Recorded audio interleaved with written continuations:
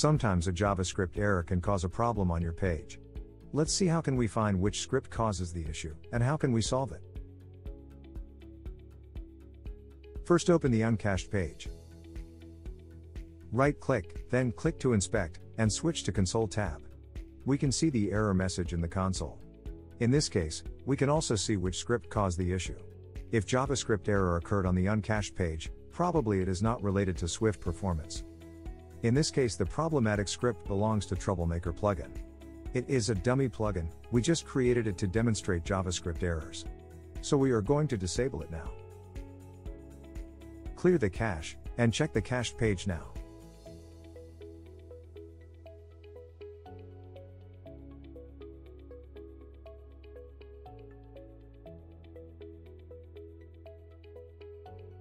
Open the console again, and check the errors. Now there is a different error message. Most scripts will work properly when scripts are merged, but some scripts are not compatible with this feature.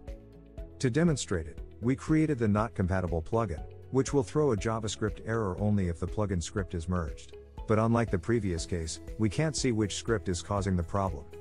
We can only see that there is a problem with the merged script. To be able to find which script causes the issue, we need to enable logging, and set the log level to error.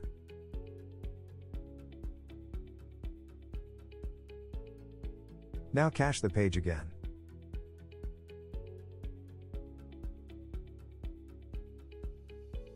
Open the console, and check the source of the script.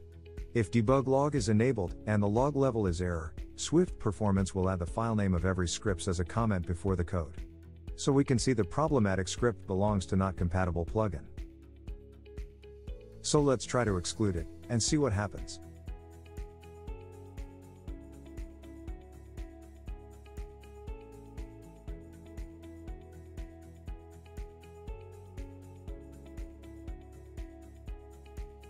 Regenerate the cache, and check the page again.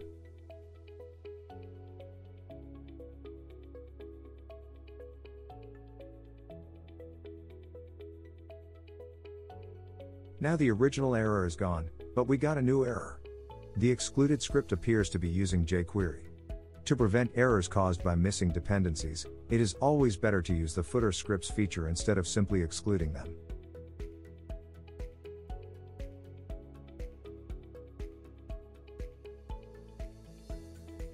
So let's remove the exclude rule and add it to footer scripts.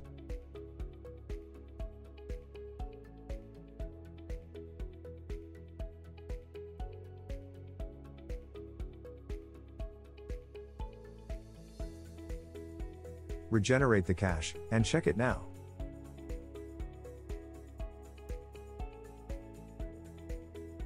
Finally, all errors are gone. Thanks for watching.